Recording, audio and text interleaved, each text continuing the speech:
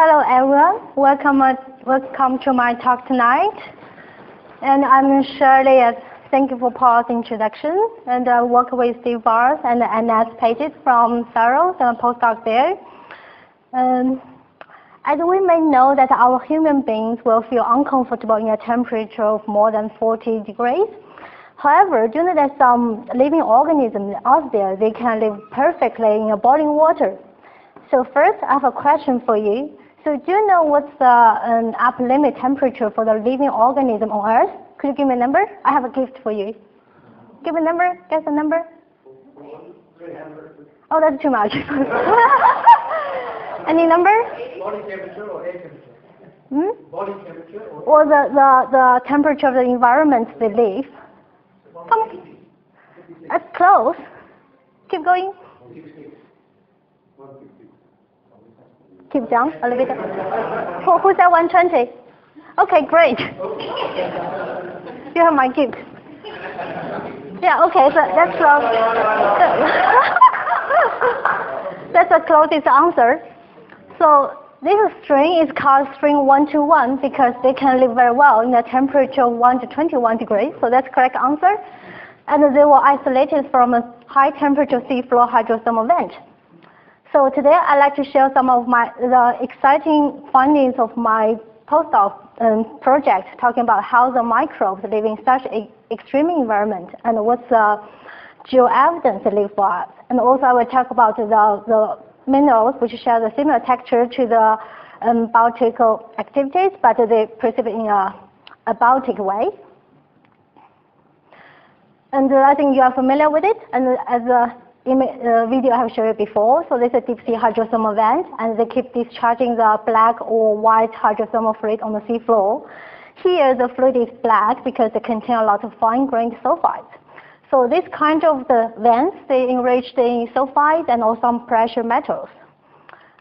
They also have another name called chimney or black smokers. Because this is ideally what it looks like, but usually occurs like the image shows that it consists of a lot of small chimneys. They're also very important habitats for the microbes and also the other organisms. For example, you can see a lot of shrimps, the crabs, they live happily here. How do we form a chimney? First, you need the very active magma at the depth of seafloor, and the heat will promote the circulation of the seawater within the ocean and crust, and they will leach the metals to generate the metal-rich ore fluid. And the ore fluid will flow along the fissures or the fractures to come to the surface of the seafloor and mix with the seawater to form these beautiful chimneys and the home for these living organisms. So the hydrothermal venting fluid, they are usually quite high temperature. It can be up to 350 degrees or up to 400 degrees. And it's very acidic with a pH around 2 to 4. And it's enriched in the metals and sulfides. So this is a cross-section view of the chimney. And basically it features with the center is a high temperature copperite here, and it will transit to low temperature minerals. Because in the different part of chimney, they involve the different mixing degrees of the hot hydrothermal fluid and cold seawater. So that's a basic temperature degree from high to low temperature from the center to the outer part. The microbes are widespread with the chimney structures. For example, the scientists, they have isolated some hypothermal phthalic ion reducer within the chimney structure. And also in the plumes, scientists have suggested that the microbes play a very important role in transporting the metals such as copper and the iron. Also in the low temperature diffusion vents, there are some other like methylphthalic iron oxidizer have been isolated from them. Those microbes have been suggested to play a very important role in the cycling of metals and precipitation of the minerals within the chimney structure. However, there are some questions unsolved. First is, what's the diversity of the biominerals? Previous studies generally focus on the iron-rich sulfide or iron oxide, but whether the microbe will contribute to the precipitation of other sulfides, we don't know yet. Secondly, in some hydrothermal fields, particularly from the Manus Basin, the arsenic is very high there. They can be up to 1,000 micrograms per liter, which is 1,000 times than they have in the water, or in the seawater. So how these microbes deal with or living in such a toxic environment, we don't know yet. And how to distinguish minerals they can precipitate from the both orange, like biotic or abiotic process, we don't know yet. So it's very significant to study the seafloor hydrothermal vent. First, they have been suggested to be the modern analogs of the ancient VMS deposits, which are very important resources for the base metals such as copper and zinc, and all precious metals like gold and silver. So to understand how the chimney formed, it can help us to better understand the ore forming process of the ancient ore deposit. Secondly, its very interesting part is they have been suggested to be one of the possible locations where the life has been originated.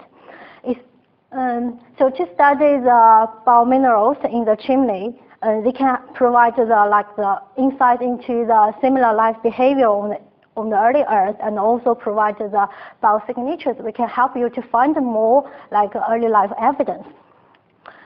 The seafloor hydrothermal vent is a very unique system because it involved both hydrothermal process and also the biological process. So in such a complex system, they will generate some very interesting and particular assemblage of the biominerals, which can be the potential proxy to look for the more ancient VMS deposit. Also, I'd like to share some background of biominerals because most of you are geologists. So the biominerals means the mineralization happened associated with biological activities, and the minerals will start usually like carbonate, sulphides, and iron oxide. And the process related to the formation of minerals is called biomineralization.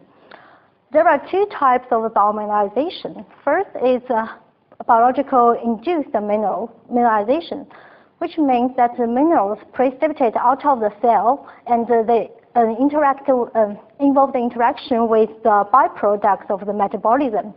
For example, this is a sulfur-reducing bacteria and a lot of the iron sulfide precipitate around it. How does it form? So this is a sulfur-reducing bacteria, and they will reduce the sulfate to hydrogen sulfide. Then the hydrogen sulfide will interact with the iron in the solutions. So usually they will precipitate the flammable powder, which is very common in the geological records. The other type is called biological controlled mineralization, which means the mineral precipitates within the cell itself, and the element get involved into the metabolism. For example, in this example, this is some magnetite, and the iron is involved into the metabolism, and the bacteria precipitates the magnetite within the cell structure. There are some biominerals have been found in ancient VMS deposit. For example, this is a silica-rich tubes which have been found from a 440 million years VMS deposit, and the nanotomography shows very beautiful distribution of these tubes. However, it's unknown that how they form, what kind of mechanism result this tube structure. The early Nature paper published by Berger in 2000, and he found these filamental structures in the sulfur spring VMS deposit in West Australia. This filamental structure is very similar to the filamental bacteria, which have isolated from the modern aqueous solutions, to show the biogenicity of this kind of the filamental structure in ancient rocks. More interesting, there's a Nature paper published in 2017. They found these hematite tubes, which is in the oldest hydrothermal vent precipitate. And they also find this iron-rich filament precipitate within the tubes. So then they interpret that this is the oldest life evidence. That's why they published on Nature. However, this evidence, a lot of people have some question about it, because in terms of the sizes, it's like micro scale. Actually, it's too big for the microbe at that time. So the biominerals have been found in ancient VMS deposits. They were either very rare because they're not very common, or the evidence they are quite disputed. So that's why we need to investigate the microbe and metal interaction in the modern settings, which can So first we can know what is the really how to say the mechanism happens, so they can provide understanding of there may be a similar process happened in that time, or they can provide the biominerals which can aid you to look for the real biominerals in the ancient VMS deposit. So this is my chimney sample I have studied for more than 2 years, and they're from the Manus Basin near the Papua New Guinea. It's here, so it's a back arc basin, so along the New Britain trend here, and it results from the Solomon microplate penetrate into the Bismarck plate here. I won't explain too much about tectonics here because it's not the point. And basically I studied hydrothermal fields from the eastern Manus Basin, so they developed quite a lot of the hydrothermal fields, and they generally hosted by the basalt, dacite, and andesite. And my sample came from the satanic mills. So this is chimney. It's a multiple. It contains multiple contour chimneys, so it's not that pretty one as we expected, but there's a lot of interesting story from it. So in the black area, you can see a lot of holes there. So this is the conduit where the fluid passing by, and in the yellowish area is dominated by the chalk pyrite, and greenish area is the basic focus with the sphalerite, and some brownish to dark area is dominated by the barite. This chimney sample is enriched in copper, zinc, lead, and gold, silver. So how do I characterize? So basically, I applied a wide range of analytical tools to calculate sample from macro scale to micro scale and even to the nano scale, as you will see later. So first, we apply the thorough in-house tornado and Maya mapper, which has a microbeam X-ray fluorescence microscope, which can give you a very good understanding of the distribution of different elements and minerals. So it's very powerful and non-destructive samples. Then we found some area of interest, and we make them into thin sections and observe them with optical microscope, SEM scanning electron microscope, coupled with different detectors, and also coupled with the Australian XRF, X-ray fluorescence microscope.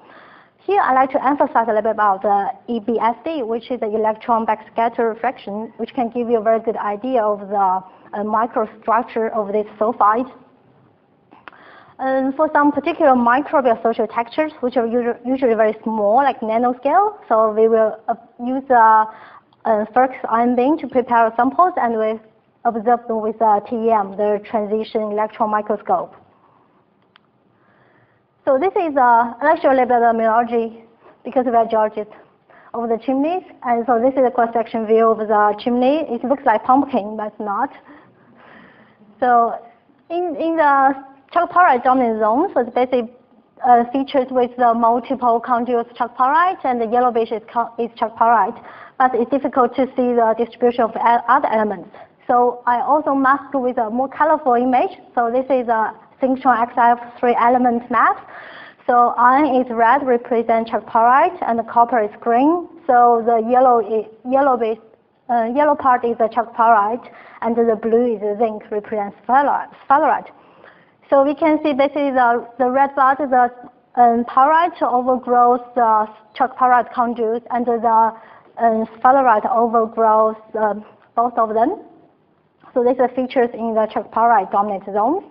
And in the chalk pyrite sphalerite transition zone, oh, sorry, forgot to mention one thing. The very interesting point is, if you go back, if you zoom in this area, basically we can see that the chalk pyrite transit from the dendritic structure to euhedral structure. It's not that clear here, so we zoom in again, so you can see more clear. So you can see the dendritic structure here and the euhedral structure here.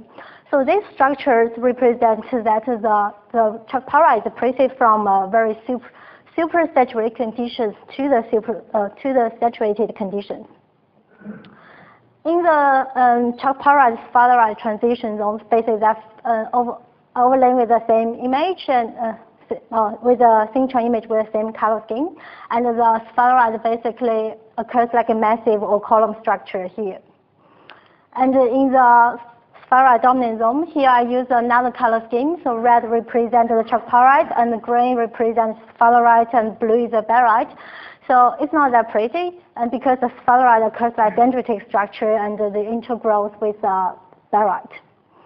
And our microbes basically occurs in from sphalerite to barite dominant zone here, and I will introduce you now. So the first type of the film, microbial active biominerals is a kind of filament.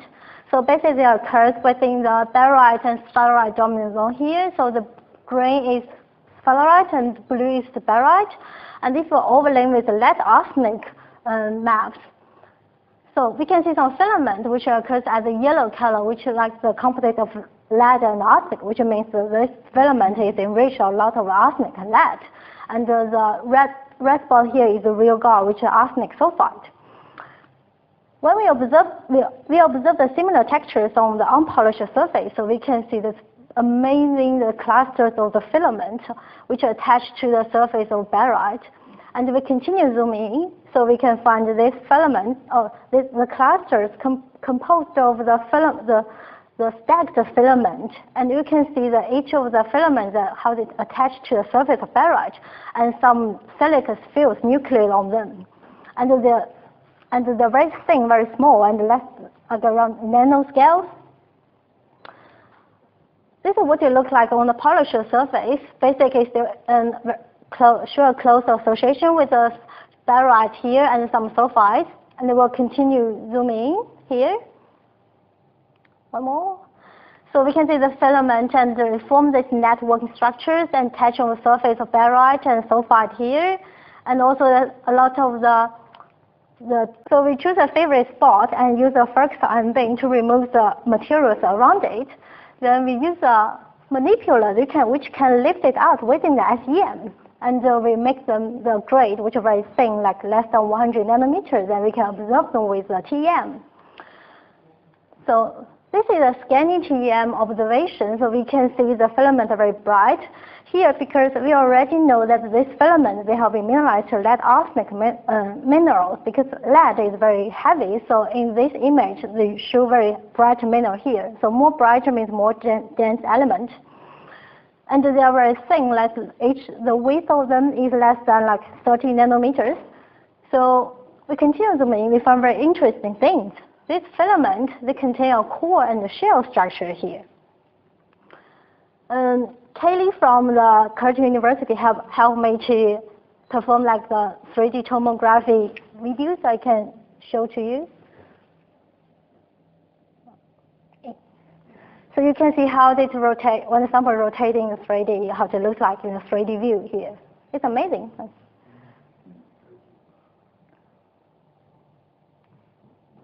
Okay, so we performed the EDS element map to confirm to try to find the distribution of different elements. So basically, as I mentioned, that they include the core and shell structure. So the shells is enriched in carbon, nitrogen, phosphorus, which are very important components of organic matter. And the core is enriched in lead, arsenic, and phosphorus. So this is a cross-section view here. We can see in the center is very enriched in lead here. So the currency of the carbon, nitrogen, phosphorus show that this filaments are biogenic. So our filaments, they include a core with a lead, arsenic, sulfur salt, and a shell with enriched of organic matter here. So we compare the structure with a similar structure in the published papers, and we found this kind of the ion oxidizing bacteria. So this is a bacteria, and these are stalks when they produce when they move.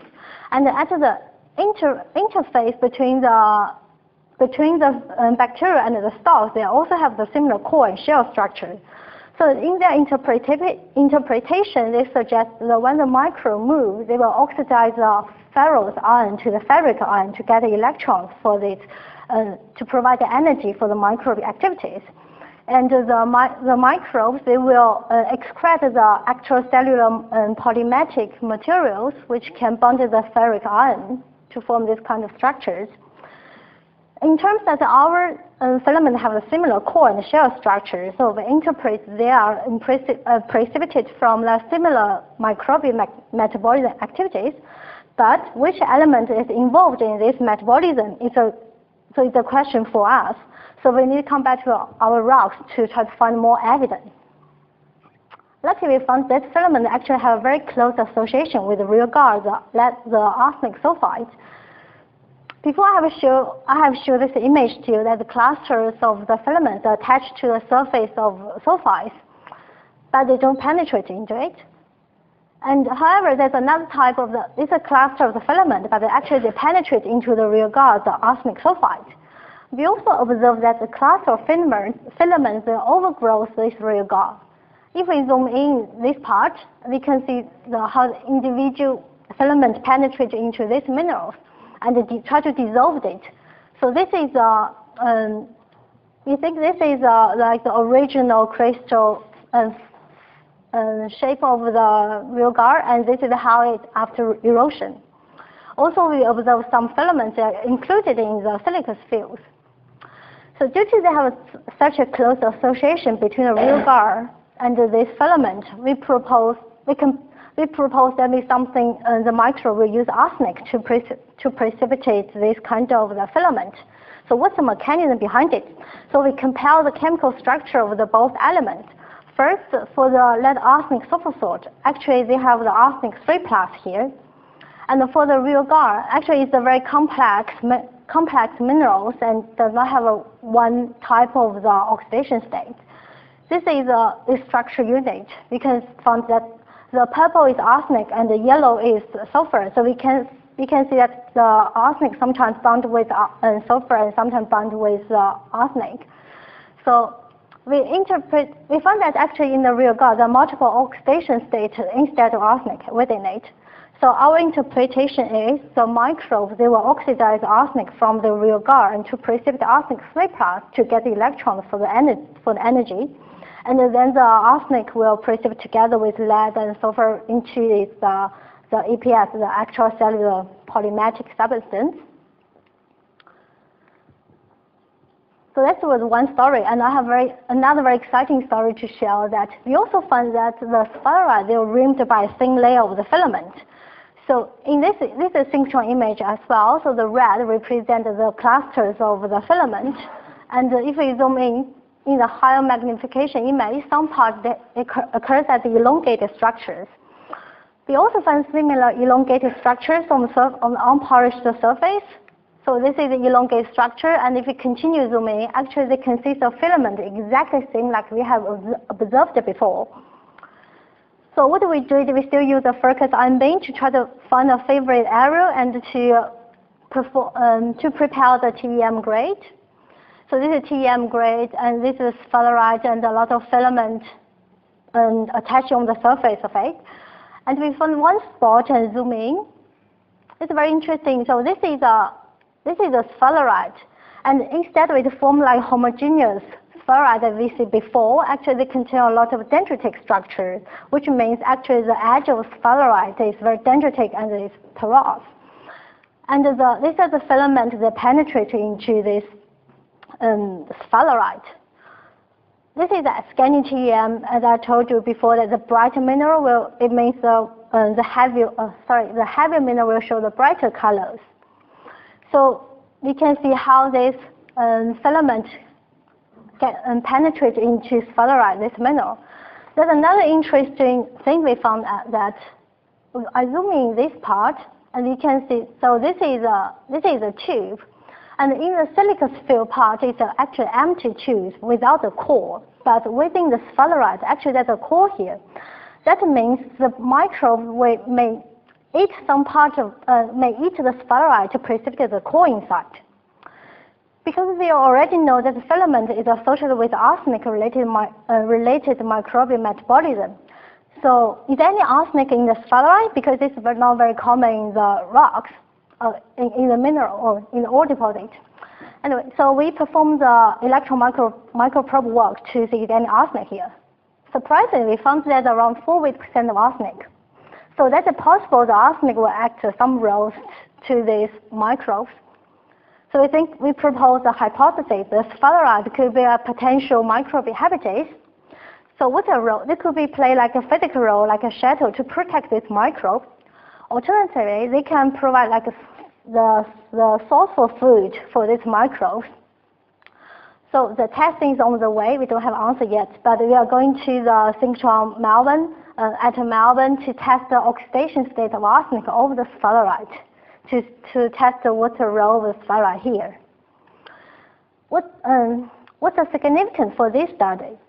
We all know that arsenic, they have been identified as serious risk to human beings, but not only for human beings, but also for a lot of living organisms, as you know.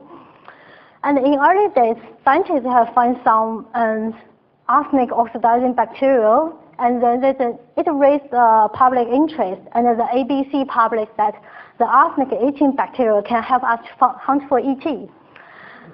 At the beginning, I was quite a doubt about this. And later, I found a paper published in Nature Geoscience that they talk about the microbial arsenic cycling, which is in a very old stromatolite found in Western Australia.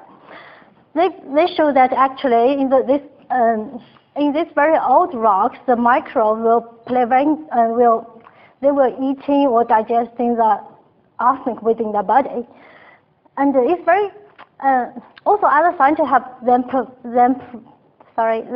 proposed that arsenic-related metabolism, they can play a very important role, such driving the life evolution on Earth. It totally makes sense because on the early Earth, in the Precambrian ocean, is full of arsenic because a lot of volcanic activities. Yeah, actually, also scientists research have shown that the early Earth and the Mars, they're very similar. So that's totally possible that the arsenic-eating bacteria that can help us to hunt for ET or some other living organism on Earth, on Mars, other planets. However, the example I just showed, this is the only geological evidence from the ancient rocks. So that means we need to find more evidence to support this. So that's why we study the microbial activity in such an extreme environment like seafloor hydrothermal vent. So they can provide the insight of similar behavior on early Earth, and also provide the biominerals to help you find more similar microbial activities on early Earth. Okay, we also find other types of microbe activity. For example, this is, you can see out of the filament occurs here, is observation from optical microscope. This is occurs in barite sphalerite dominant zones. And the surprising is actually they're enriched in arsenic and lead, and they're very close. So we first take a look at the arsenic-rich tube. Yeah, and compare the image with the SEM observation. So this is a cross-section of the most of tubes, and they are generally embedded in the resin. So we use a focused ion beam to cut them so we can have a good view of what it looks like in the vertical profile. And then we continue zooming. So these are the cross-section view of the tube, and they're filling with some, looks like filamental stuff or other things.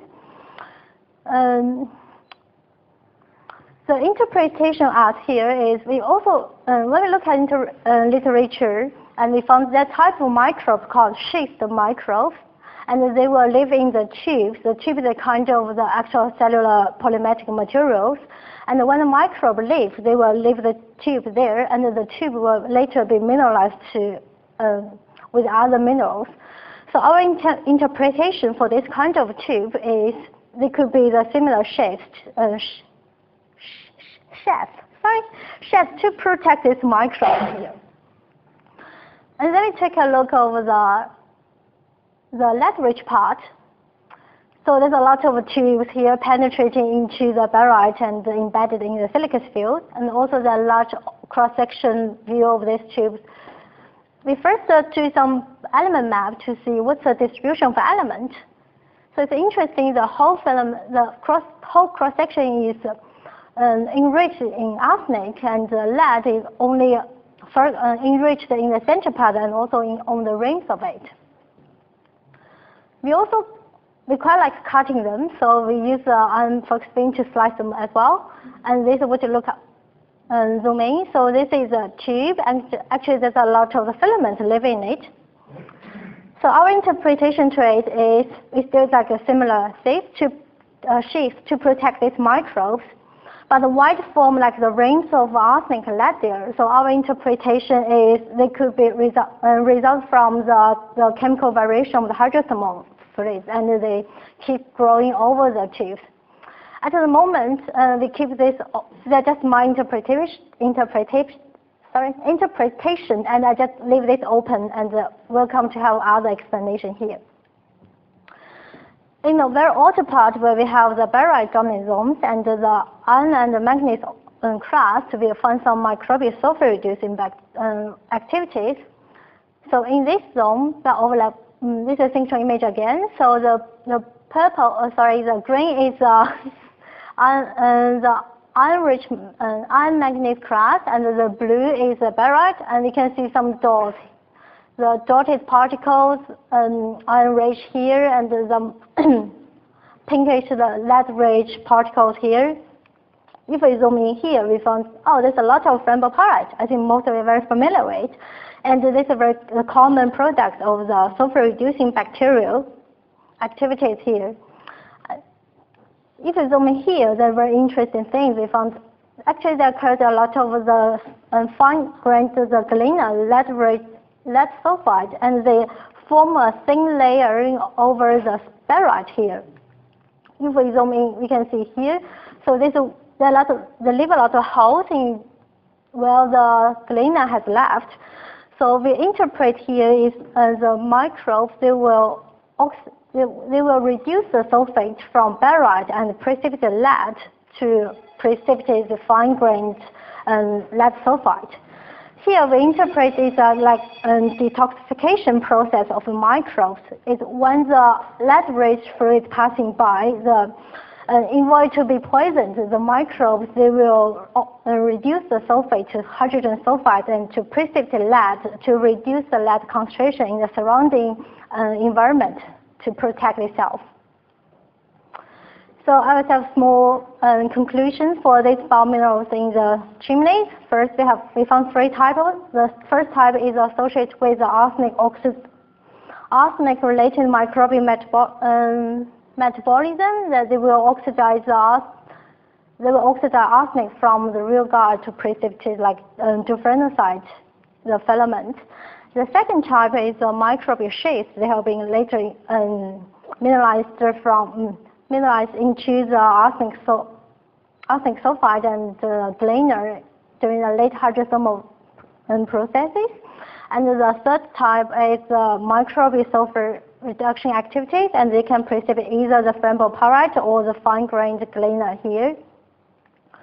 Also, I'd like to introduce what's the microstructure of the minerals they precipitate from the hydrothermal fluid directly without the involvement of the microbial activities. So this is a sphalerite which is very common in the hydrothermal chimneys, and usually people describe them as massive or the collar-form structures. And the right one is a synchrone image, so the yellow part are all sphalerite. And you can see here the sphalerite includes a lot of small globular sphalerite, which is actually very similar to the flammable pyrite as usually observed. So we perform the EBSD, the electron backscatter fractionation. So this technique, they can measure the all the crystal orientation for all the crystals. So here we can see this sphalerite actually includes multiple of the globular sphalerite here, and each of them includes a very porous center and the elongated structure on the edge. In a higher magnification image, we can see that this is a quarter of the whole sphalerite. They include two zones. Zone 1 with a fine-grained sphalerite, and Zone 2 is a sphalerite with dendritic structure. The right is the inverse polar figures. Usually we use it to see whether this crystal have the same orientation, because if they have same color, usually have same orientation. But here is very colorful, means when the crystal grows, they don't have preferred orientation. So we interpret them, they are precipitated from the supersaturated conditions when they precipitate. So we think it represents the process at the beginning of the mixing between the hot hydrothermal fluid or cold seawater. So at the beginning of the mixing, the highly supersaturated, so the crystals, they were nucleared instead of grow. So that's why they form zone 1 with fine-grained particles. And during the continued mixing, the degree of the supersaturation they decrease a little bit, and the crystals start to grow as dendritic structure. So that's how they form the zone 2 here. So we think our observations suggest there's a very primary texture, the microstructures of spheroid precipitate there. Because the seafloor hydrothermal chimneys, they haven't suffered any hydrothermal alteration, diagenesis, or metabolism. So this represents the primary textures. So we think we can use a similar texture to identify the primary or secondary textures in the ancient VMS deposit, or a comparison between them. Okay, so almost end. Thanks. So take-home message here. So first, we found some the microbes that can live in such extreme environments, like using the arsenic or. So these biominerals, they can help us to trace the early life, and so the unique combination of the biominerals, there can be the potential proxy for the exploration of VMS deposit, and we also find some new and primary microstructure which can help you to further identify or understanding the ore-forming process of the ancient VMS deposit. I have 4 months left for my postdoc work, so in the limited time, what I'm going to do is we're going to compare the mineralogy and the microstructure of the sulphides from the both modern seafloor hydrothermal vent and also the ancient VMS deposit. So hopefully we can find something interesting as well, and also can have fun, also can find some early life from it as well. So in the end, first I'd like to acknowledge our pioneer researchers in Surrey, which in 1991 to 2000, Ray Baines and Joanna Parr, they have a lot of cruise trips to collect those samples. And this is a Picpella chimney. This is what it looked like when it collected. I think you may be familiar with this image if you have come to Surrey. So this is part of that one. These samples, they have been collected for more than 20 years, but now I applied some new techniques to characterize the more features from it. So I won't say that even samples are very old, but they're very precious. So it's a lot of significance to still characterize it, and we can have a lot of exciting and very significant results from it.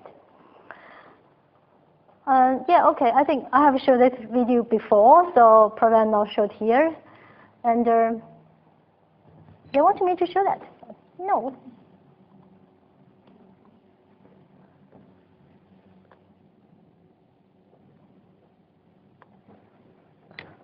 Okay, I think I want to put my acknowledgement. It stopped me. Yes, come out. Okay. Yeah, so I'll show my acknowledgement to those people, and thank you. Yes.